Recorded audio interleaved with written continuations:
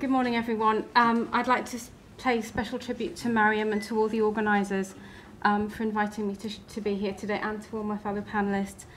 But before I begin, I too would like to take a moment to pay tribute to all the women, the children and the men who have lost their lives and to their families that have been left behind, to all those who are living under oppressive and violent regimes across the world as a result of fundamentalist and extremist ideologies and conflicts across the world. When I chose the titles, and I'm going to show my age, but hopefully not my taste in music, it's the opening line of a Tammy Wynette song. I'll explain the slide in a moment. Sometimes it's hard to be a woman. And I thought, actually, sometimes it's bloody hard to be a Muslim as well, but in a very different vein, and I'll go on to explain that. And I hate labels, but today, for today's purposes only, and for this very short moment, I'm going to wear the label of a believer, someone of Muslim heritage. And I hear so much every day in all the work that I do about how Muslims are marginalised, how they suffer Islamophobia, how they're, social deprivation indices, all of that. But we need to get some balance, we being all of us, as well as Muslims within the community. This is the country that has given Malala Yousafzai refuge and given her a platform from which to speak to the rest of the world. This is the country that has given Junaid Jamshed, who is an Islamist from Pakistan, refuge from the very blasphemy laws that he would subject other people to, and he has refuge in this country. This is the country that has given people like me the platform for today, and I'm sorry for being emotional. And you just have to look at the representations of Muslim people on our TV screens, in our sports arenas, amongst our politicians of some dubious hues. So yes, there are some pockets of society, as there are with every single community, that are subject to some really, the damaging consequences of poverty, racism. But there are others who are shining examples of success, and we need to get that balance back.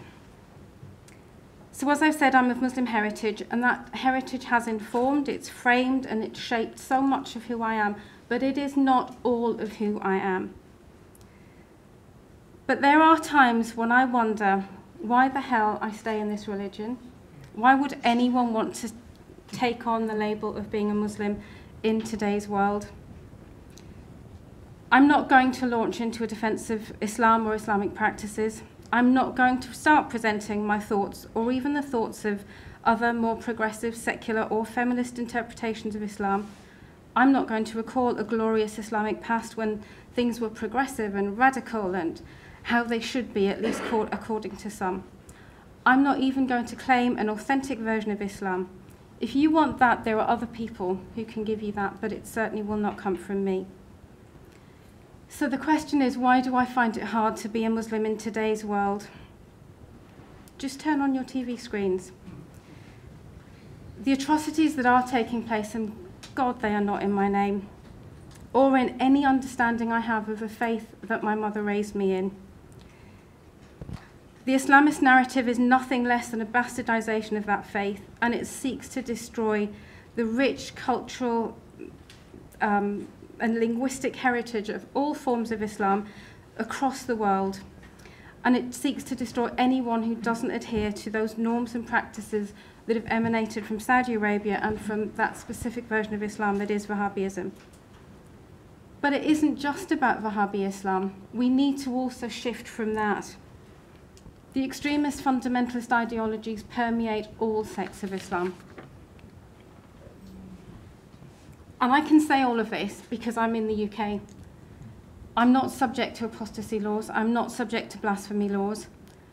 I'm in a much safer place. But I don't see myself or vast swathes of my community cloaked in that victim narrative that the Islamists propagate every single day. The brutality that the Islamists have exacted across the world in the past few months, the countless murders of Muslims and non-Muslims alike, the floggings, the beheadings, the suicide bombings using children, the kidnappings, the rapes, are these new? We're all sitting back in shock and horror. It's 2015.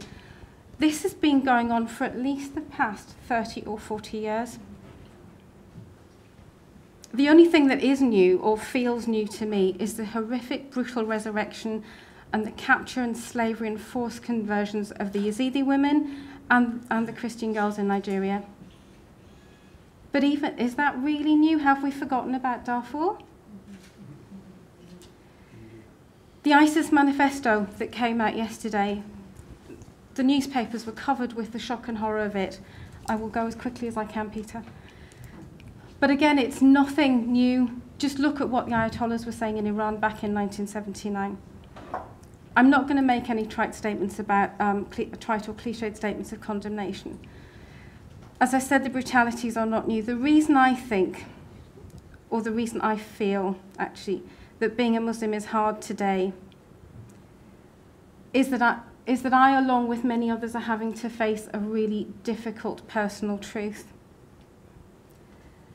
Have we colluded, have Muslims who label themselves as secular, as liberal, as feminist, as progressive, as radical, have we colluded with the Islamists? When the Sunnis are murdering Shias, there is silence.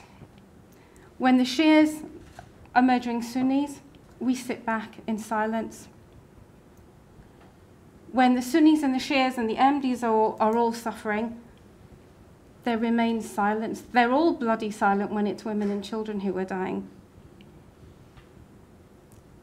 So that, for me, the kind of the journey to 2015 is about a call not to arms, because I don't want to get into that violent language, but a call to action for all of us, because by being silent, we are colluding. By silencing each other, by silencing those who stand up, like Mariam, and saying, Je suis Shali, and labeling those people as Islamophobes and racist, we are colluding with those Islamists. I get labelled a kuffar all the time, and I frankly don't give a shit anymore. We have to start looking at what is happening, and this is where I'm going to get back to the bit in the panel. I'm going to be very quick, but I do need to make this point. Pragna talks about Shariafication by stealth. I label it as Islamization by stealth. Islamism is being normalized. The Islamist narrative is pumped into homes across this country via satellite channels based here and overseas every single day. The Arabification of our language and heritage, particularly as someone from the subcontinent, is eroding centuries of culture, custom, and tradition. Our children are segregated and educated in separate religious schools where their contact with anyone else is so limited. Being a Muslim is what we are told that we are. It's the sum total of who we are. Muslim communities make lots of noise. We have countless speakers who get on TV and go, you know, oh, isn't it terrible? I'm just so despondent. Just so despondent. And this normalization really came home to me last year in September, between September and November, when we were shown the images of the Union Jack hijab and the poppy hijab. This was presented as a really positive image, a demonstration of the patriotism of British Muslims, but it left me shocked and cold. The hijab has now become the defining symbol of Muslim women. The Islamist dress codes are now accepted as the authentic presentation of Muslim women. I refuse and will refuse to wear to my dying day a hijab. I refuse to apologize for my gender. This is just, you know, one example, and there are countless others. We have to stop colluding. We have to start speaking up. This is not about shouting louder. This is not about saying this isn't the real Islam. Islam is actually better than this. This is about every single one of us. It's people dying overseas at the moment in huge numbers. Muslims mainly dying at the hands of Muslims. It won't be long before they're knocking on our doors.